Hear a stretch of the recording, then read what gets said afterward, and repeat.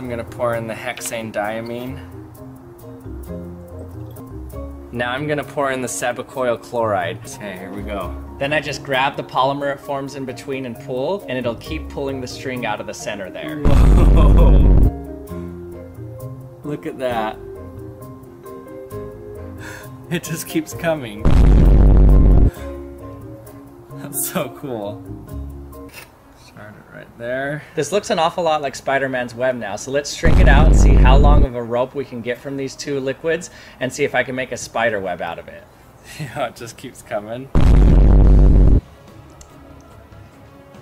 So what this material actually is nylon, so it's actually pretty strong too. You could make a rope out of it.